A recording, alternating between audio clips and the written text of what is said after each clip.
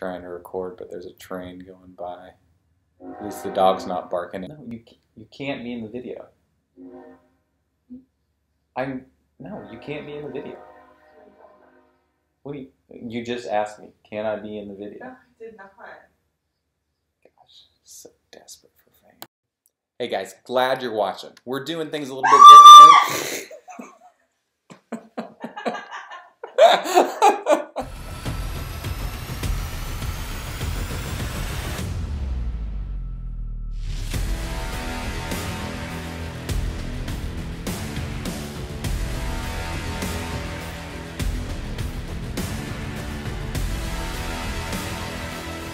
Hey guys, so glad that you're watching. We're doing things a little bit differently for 6, 7, 8. We're doing it all online. We're doing it through Zoom and watching videos of me talking about the Bible a little bit.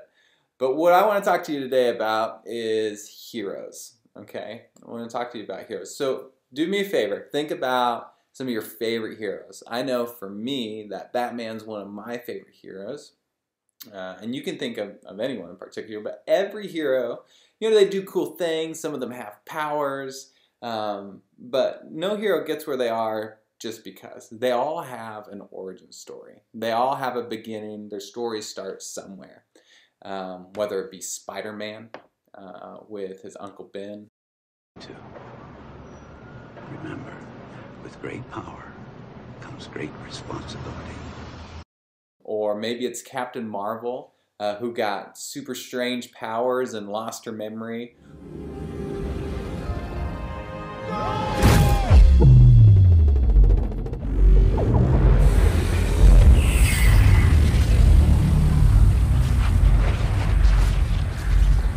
Or maybe Elsa from Frozen. It's really quite simple.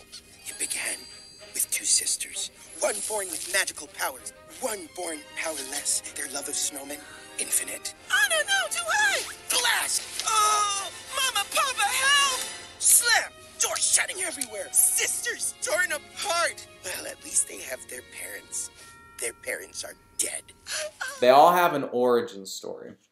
And what I want you to think about is if we're gonna be heroes, if you wanted to be a hero, what would your origin story look like? Where would you come from? And the thing is that every single human has an origin story, and it talks about that story in the Bible.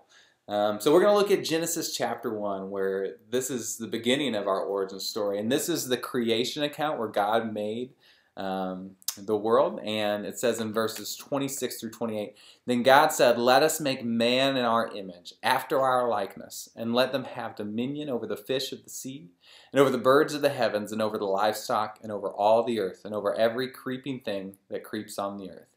So God created man in his own image. In the image of God he created him. Male and female he created them.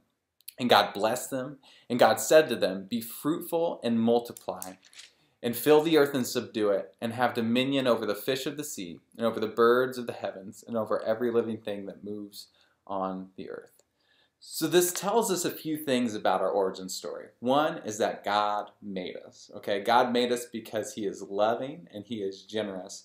But not only did he make us, but he made us in his image. Not everything in creation can say that. Just humans can say that God made them in his image. And this doesn't mean that we physically look like what God looks like. But what it means is that we're God's image bearers, okay? That God made us to represent him within the world and to rule with him in that world. And we see that in this too. The second thing is that we see that we are made with a purpose, and we're made to partner with God. That God, he could have done anything that he wanted all on his own, but he decided to partner with humans to subdue the earth, to rule over it, to be fruitful and multiply. And so God chooses to partner with humans. But the thing is that they have to remember that he is God, that he's the one in charge. He's the hero of his story. And so what happens is that through the story of the Bible, we see that God chooses a man named Abraham and says, "Hey, you're going to have a family. That family is going to become a great nation.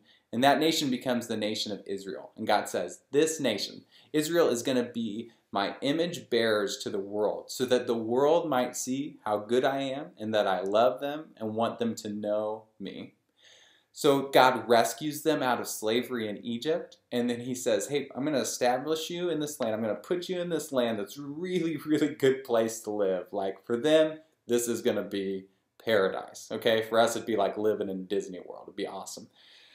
So he puts them in this land, and he says, hey, but don't forget that I'm God. I just want you to be obedient to me. I just want you to remember that I love you.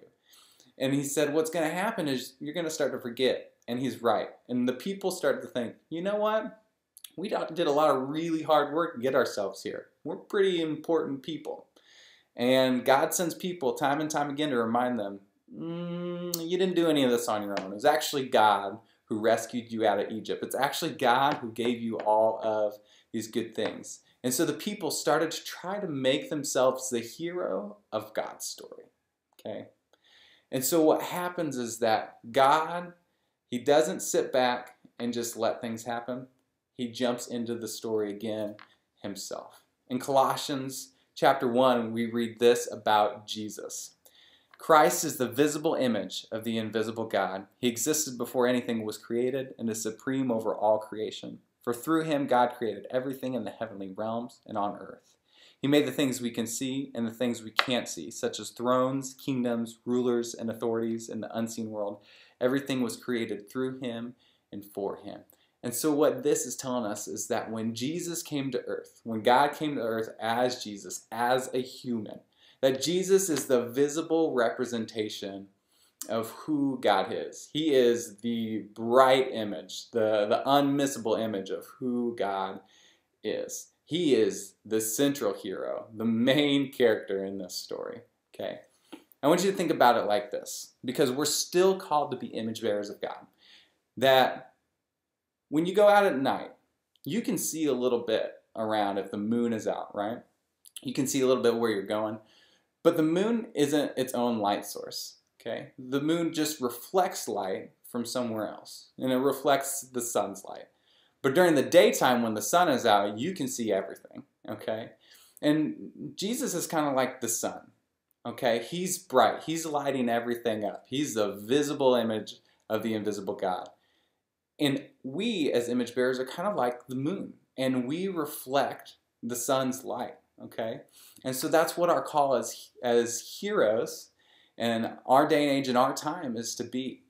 But what it means to be heroes is a little bit different than what the people in the old stories of the Bible thought that it meant. Jesus is going to flip that upside down and on its head.